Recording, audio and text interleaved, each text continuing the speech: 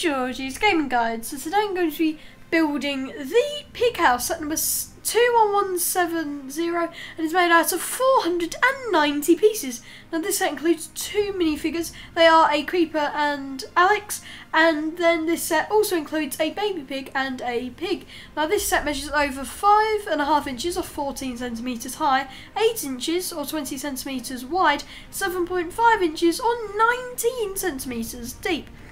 So if we just have a look at the back of the box, so it shows that a couple of things sort of like lift up. It looks like we could explode the pig house, and it also shows that the whole side opens up. So I think that that is really cool, and to be honest I can't wait to start building this. So without further ado, let's start building.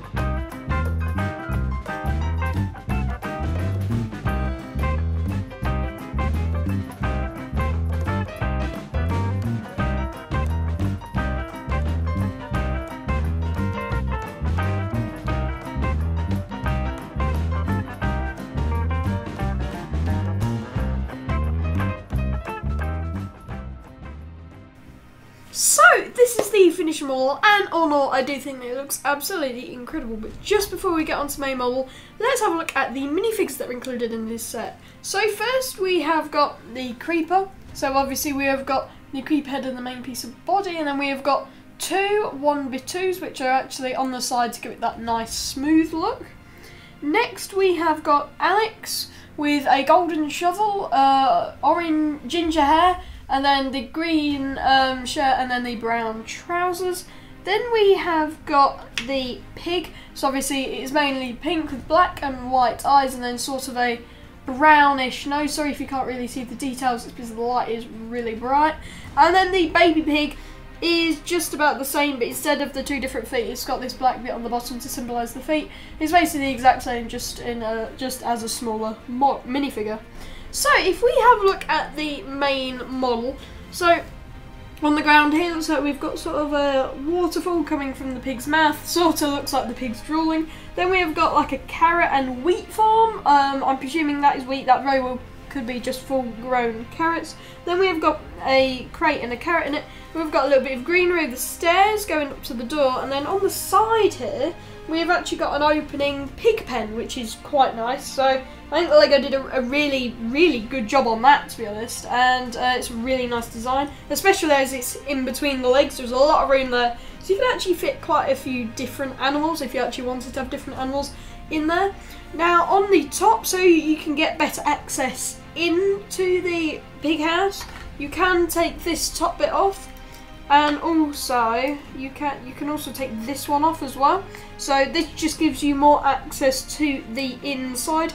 Now there are bits like this here all around. That's how that sits on, but this just slides in because there's some flat pieces that stick out at the top.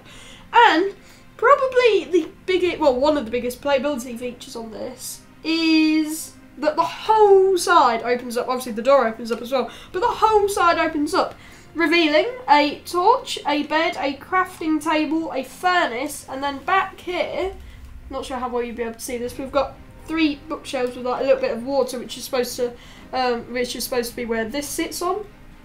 And something that is really, really cool and very destructive. That is why I've left it to the last bit of this review, is if you push down hard enough on this, yeah, it didn't really work very well because I didn't like smack it down.